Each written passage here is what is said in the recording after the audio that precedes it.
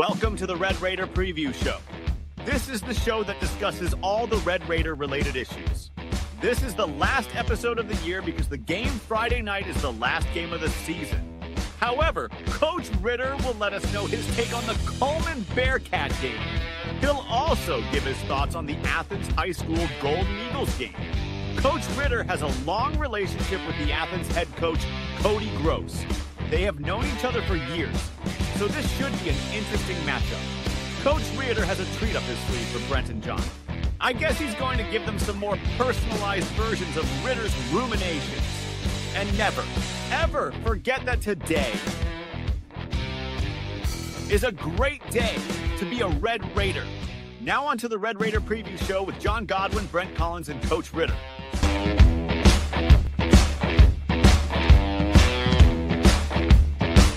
Welcome to the Red Raider Preview Show with Coach John Ritter. John Ritter. Who are you? John Godwin, Brent Collins. All right, we want to talk about our platinum sponsors. That's how it all happened. Yes. You act like something's about to happen. No. You're looking around like something's about to happen. No. All right, so the reason we can come to you and bring this show to you is all about our platinum sponsors. And it starts with Stan Evans and Harris, PC, Gold Rush Tax, Fluid Engineering, Decatur Coca-Cola Bottling, and Frank Troop showed out Friday night. Melissa and Jamie Penley, the Core Construction Group, United Community Bank, Early Services, Decatur Utilities, Guy's Pharmacy, John Pilot with Eagle Creek, Culver's, Dr. Lou Sample, and David Peake. And we are actually in the locker room. Too bad this is not scratch and sniff. So you never... No, it doesn't smell that bad. You never participated in this locker room, did you? No, it was not here. My locker was right there when I got stuffed in that locker one time. You believe that? Yeah, no, I can't believe it. I don't think you finished. And then I finished in that locker on over there. So okay, it's pretty cool to be back in the stomping grounds, but I will say it looks a little bit different this year. Ritter, you put your touch on this locker room, didn't you? Yeah. You had some help from Arthur Ward and some other guys that donated some money to allow you to do what you've done. It looks really nice. Yeah, Arthur Orr and Parker Moore came through big time. You know, we were able to do the shoulder pad and the helmet racks, which, talk about the smell, you know, it doesn't smell. Doesn't smell at all. It allows us to spray daily. So we actually spray all the shoulder pads, we spray the helmets. So, you know, not only is it knocking down on smell, it's also knocking down on staff, it's knocking down on sickness for the most part. And then, you know, we got the light up D, and then, you know, they helped with the hallway and the team room as well. So if it wouldn't have been for those guys, they'd probably look the same as it did. It's a really cool place. It's turned out really good. You know, that's just phase one. We've got another phase, and it's got. I figure you got phase 10. Maybe about 3 phases. All right, well, give us a rumination. Well, hey, you know what? I think we need to patent that term, because even John Tuesday night at the Barge party, he ruminated. He was wanting to ruminate. Oh, there you go. But he did. That was a great night, by the way. It was great. Very good words from you, spoken out of the heart. Love always hearing the players don't always have a lot to say, but they need to learn how to public speak. But you know, having their dads or whoever came to be with them to tell them what this program means to them and has meant to them is really cool. And see somebody like Trey Greenwell's granddad, who had played football here in 1957, Ray, that was pretty neat. He had some good words. So our Ritter's rumination today is kind of twofold, but we know we go into any season and you kind of put a goal into that season, and we always talk about it may not be all wins and losses, but if you had to say where we are today versus where you thought your goals were, where are we with that, where it stands? And after you finish that question, I'd like to get in, not that we're turning the page yet. You know, we've been talking about November 4th for a long time. How do you set those goals for the next year and try to attain them? Did we meet some of those goals this year? You know, that's a tough question without being maybe a little bit derogatory. Well, I mean, yeah. You know, I think program-wise, it might have been a little bit worse shape than I had hoped or anticipated coming in. not only from a culture standpoint, but also an experience and talent standpoint. The one positive, I think our guys have played hard. I don't think we have lacked effort, but sometimes when you're overmatched, effort isn't good enough. As far as meeting goals, our goal is come here and win. Whether it's year 1 or year 21, it doesn't matter. I hate losing more than I like winning, and it's been a tough year from a standpoint of wins and losses. But we also understood that coming in, and I've made a joke about this multiple times. And in the coaching world, if this was a great job, I wouldn't be here. The last guy would still be here, and I'd still be wherever, at Russell or wherever, just like I'd still been at West Morgan when we went to Russell. So there's a lot to fix. I think we have fixed some of it. I think we're on the right track to fixing some of the culture deals, to fix some of the expectation deals. But year 1 is it's a wash anywhere. My goal is to come in and make sure that those 12, 14, I think we're down to 12 seniors have a great experience and something, wins and losses, that they can talk about as they were the guys that helped lay the foundation, because they did. And there were a number of guys, by their own admission, that we're going to play. Yeah. That you had to come in there and talk them into coming at back least out. 3 I remember hearing Tuesday. I think that's and all 3 of them are starters and good players. That's right. And you wish you had them back next year. Yeah, and I take all these guys back. This is a really good group of young men. I've had some issues this season with kids and behavior and in the classroom, but it's not been from the seniors. That's a positive that they can always hang their hat on. Trey Greenwell wasn't going to play. And he was one of the first people I talked to. Bryce Barker wasn't going to play. And those are 2 starters that have played a significant role.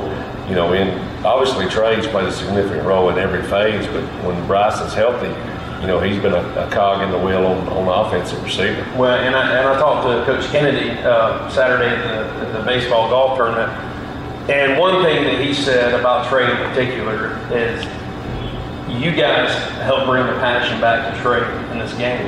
And so that's not a win or loss situation, but man, you won with that guy and his family and the Greenwell family as a whole. So that guy has a chance to play on Saturdays. He does. If he wants to. So. And he's gotten a lot of attention late, especially when people find out he's a 30-plus ACT. Mm-hmm. Martin Johnson's another guy that's gotten some attention late for. He told me he had a couple NAI, up north. So that here again, playing at the next level is not for everybody. And that's not something that we expect. We're going to promote our kids. We're going to give them an opportunity if they're able to. But at the end of the day, they've got to have something that colleges want. And those 2 guys do. And, talking about Trey, that's what we want our program built on, is guys that not only come out here and lay it on the line, but do it for each other. And, he's a poster child for that. And there's multiple guys. What about a quarterback? He was one of the guys. I didn't really know what to expect. I know you come in and he's kind of the next guy up. He hadn't played a lot coming in, but I tell you, he's been a pleasant surprise this year in terms of he gets after it. And man, you couldn't have enough good things to say about him Friday night in terms of I'll go to war with him any day. He empties his tank. You talking about kids emptying their tank? Yeah, and how much did he get coached before we got here? I think he played no snaps at quarterback, actually. Right. And he's trying to take every snap for us. And well, Zane, I tell you, it's been a pleasure watching him this year, and I don't want to be on the receiving end of one of his when he comes around Cam Newton down the middle. He can pack a punch. So. Yeah, he's a winner. And he's taken. And that we've kind of molded what we do around what he does well. And, that's probably one of the biggest frustrations year 1 is it takes so long to figure out what you can do. And hopefully, in most situations, you try to have a schedule that's that's front loaded or back loaded so that you can figure out what's going on. And unfortunately for us, we're front loaded. Well, and you said in the beginning of the year, if you're a 2-8 team, go be a 4-6 team. If you're a 5-5 team, go be a 7-3 team. Maybe I don't look at our team and say that it could have been 0-10 year, but I mean, if you go out and be 2-8, is that successful? I think we're landing where we're landing. But as far as getting these guys and being good guys, being part of this foundation and this program going forward, well, let's talk about Coleman real quick. We got to go back and talk about that. I was a little disappointed in the outcome. I know you were. It's one of those deals that I look at on the field and I'm thinking those dudes are just not that much better than us. And it was just one of those nights. It seemed like we couldn't get away from ourselves sometimes. Yeah, when you have 5 turnovers, it don't matter who you play. You're not going to be successful. We played the Decatur 11U team. We're going to struggle with 5 turnovers. Yeah. I thought early on when we got the turnover, when they were about to go in and score, we did a heck of a job getting out of a hole right there. Yeah. And then it just stalled out on about 35. But we were had a turnover. That's right. Had the first turnover, and I think we had 3 in 6 minutes in the first. We had 3 in about 5 plays. Yeah. That's not good. On paper, I think that goes back to the culture piece that's not fixed in a year. No, that's not fixed in one off season. That's fixed in what we're about to fix, and you alluded to it, November to May. When I got here in February, a struggling program, you can attack it 2 ways. You can come in and you can be, drill sergeant, and you're gonna have about 50. And there's going to be 40 that don't play that might could have, or out of those 40, 20 of them might could have helped you. Right. Because you're going to run them off. But what I try to do is I try to go in and establish relationships so that now, at practice when I get upset and I start raising Cain, those kids know that's coming from, not only wanting them to do their best, it comes out of love. Yeah. In November to May when we are, in their rear end from the time we start to the time we finish for 5 days a week, they understand the why, and that's what stinks for seniors is they don't get to come back. They don't, One, they didn't get to have that off season with you. That's right. They got to have a spring, but man, y'all were drinking from a fire hose. I remember the first day of spring practice. It was a great practice, the best practice I've seen in a long time, but you don't know the kids. That's right. Had no idea. 98 kids are trying to get to know 7 new coaches, and keep in mind in spring, I had my defense coordinator 3 out of 9 days. We had Kurt for the most part, but we had coaches that wasn't even here full time. Yeah. And I hate that for them, but moving forward, the games, the Coleman games, the Hartsville games, those are going to be exciting games here, and that's what I'm excited about. Even at 2-7 right now, there's still a lot to be excited about when we're talking about Decatur football. Let's talk about Athens. Yeah, so Athens 6-2 overall, 3-2 in the region. Looks like they're in line for the number 3 spot, which would put them traveling for a first-round game. They have losses to Muscle Shoals and Hartsville. They beat every other opponent. Cody Gross, obviously from UNA. I think you were assistant under Cody, right? I was, and then my dad coached Cody in high school. Okay, so before he went to be a star at UNA, 1991. He's a Lauderdale County guy. I didn't know that. I've seen him coach of the year. I believe his son is the quarterback. He right? is. His youngest son. He's a senior. He's a senior. He's a really good player. He's been playing. Good. I'm glad he's a senior. That sounds familiar. Yeah. You played since you were. How close are y'all in ages? Let's see. When we went to Lauderdale County, that was my dad's first year. Cody was a senior and I was in first grade. So it's 18. Were you his ball boy? Yeah, I was the ball boy. Okay. Then we followed Cody's career at UNA. I grew up a UNA fan because of Cody. And, Kenyatta Jones and Tyrone Rush and Satterfield, and the names go on and on. Ronald McKinnon. But it was all because of Cody. We were fortunate enough Dad and Cody had an outstanding relationship, and Cody talks about Dad quite often. And so we were on the sideline at all 3 national championship games. Oh, so that's cool. I kind of grew up a UNA fan, not Alabama or Auburn.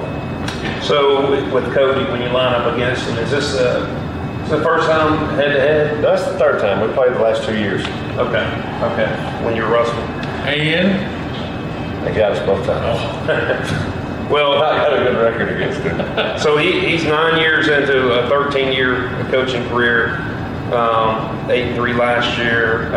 The record against Athens is 81-62. So it's a long-standing rival. I know when I played, we played in the first game of the year, and it was always a great game, great rivalry, and I remember that's one of my memories as a player when we had we were about 26-26 with a minute to go in the 4th quarter. Michael Bridgeforth, I don't know if you remember that name, but his legs were about this big, but he came around, he scored at the very end. They had lined up with their PAT to go up 27-26, win the game, and I looked at a guy, not the center, the guy on the right guard, and I'm about to bow over him.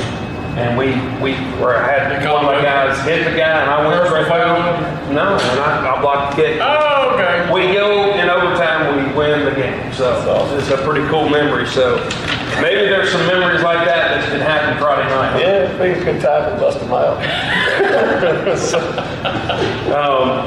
All right, so offense, defense, y'all had a week of practice. The seniors know this is their last time to strap it up. We talked through that a little bit at the Barge party. Where's their mindset right now?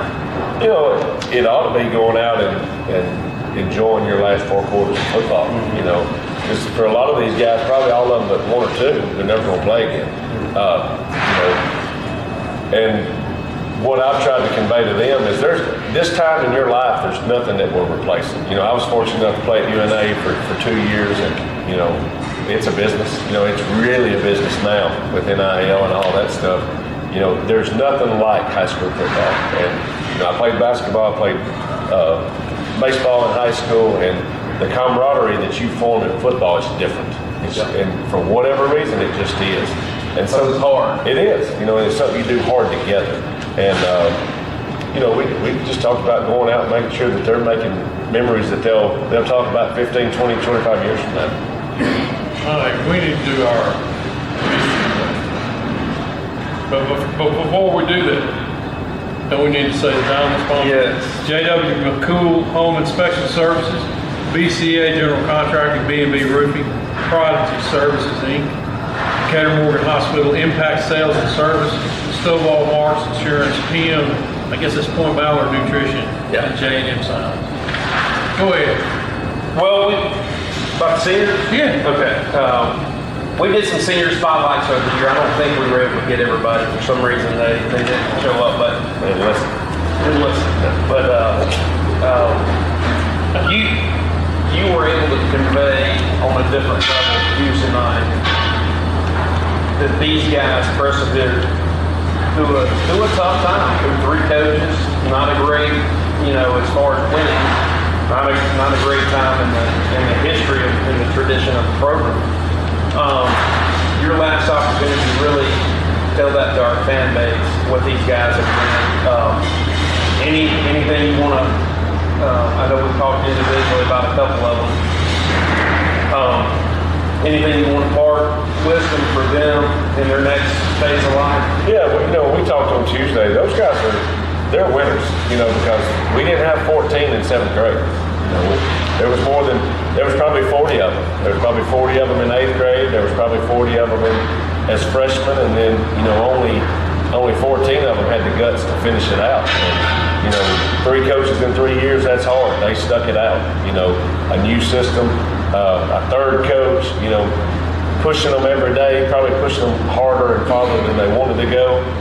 They stuck it out, and we started with more than 14 to start the season, and they're the ones that had guts enough to finish. And we talked about they're going to be winners, because life sucks, life's hard, there's going to be times in your life where as a dad you're struggling, as a husband you're struggling, as an employee you're struggling, and they can fall back on this situation, the 8-month period that we've been together, and they can, pull life lessons from it that's going to make them successful. And there's no doubt in my mind that those 14 guys, throw Matthew Sutton, he's our film guy, he's our 15th guy. Those guys are going to be successful because of this experience, and that's what football's supposed to teach. Well, that's something I'm talking to Coach Blackman on the way in here.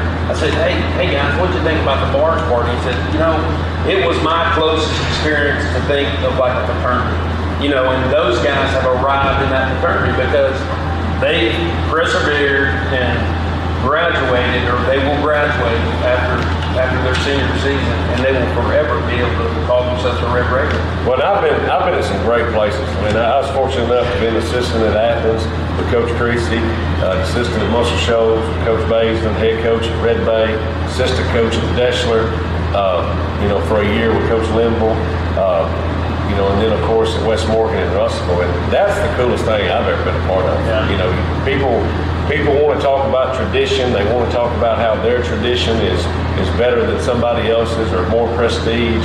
But in 17 years of coaching, that's the first time I've ever been associated with anything like that. And you talking about cool, that's neat. And to see. All the way, Mr. Greenwell, all the way back to Larry Sturgis, who's been involved in this thing for a long time. I'm just glad Larry was there because I would have been on. But what a cool event for those kids, but also us as adults. Yeah. What about and seeing the different generations? Like we had our young guy back that played at Birmingham Southern. Smith Coon was there, and I remember doing the sideline reporting when he was there. Man, you talk about somebody to give it up for his team. He was sitting over there throwing up, maybe dehydrated after he ran a kickback, and he emptied that tank. And it's good to see a kid like that move back to Decatur. Well, I know we're talking like it's over with, but we're going to win this game. Yeah. Let's go out there and win this game. Before we end, y'all been on me for 10 weeks. Been on you? Yes. All this Ritter rumination. So I've got something. What are we going to do without you now? I've got something for y'all. Man. The last Ritter's rumination. You go ahead and open it up. Show them what you got.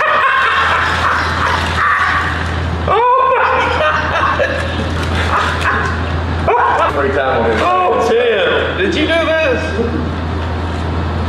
So that's for you guys. You think I can get my wife to wear those? Oh, hold on now. You can't have one with me.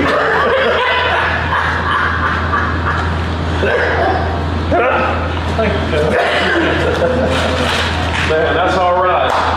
Hey, sure enough, it's been a great first season. I look forward to what our broadcast can help bring to the tradition. I know John, next year be your 28 year? It's too big.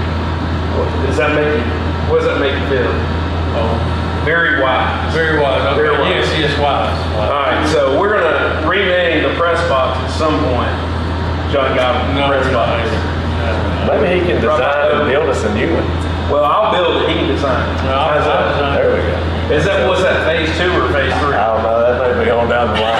That's that 10 I was talking about. Now, hey, I know it's not over yet, but ending on path forward with the guys who's coming back, the November 4, do you give the kids or their coaches give them individual goals as far as strength goals? Yeah, so we've got and I really kind of stole it from Bigger, Faster, Stronger. We've got a thing that we'll display that's basically, for your body weight, this is all state, we're really all area, all state, all region, all American. And so those are goals that if you hit them, technically, like 225 power plane, that's a big deal for us. That's an all-state. That's a milestone. Yep. Okay. And you're in the Players Club, we give you a T-shirt. Okay. There's a lot that comes along with that. So there's a lot of goals associated with body weight and total weight. No, I'm fired up. I'm ready. You know, and I hate, and that's selfish of me to say, you know, I'm not ready for it to be over because I enjoy what I do. I really love what I do. But I love the off season. I love November. You know, we need to push it to the end of November so that we're starting in December. Right. But you know, I love December through May. That's when I feel like I make my money. All right. Hey, it's always a great time to travel up north, and that's a good rivalry, and it's a good game to end with at Athens. Let's go up there. I like your optimism, John. Well, thank you for watching the Red Raider Preview Show all day, all season long. And what, Jim? It's a great day to be a Red Raider.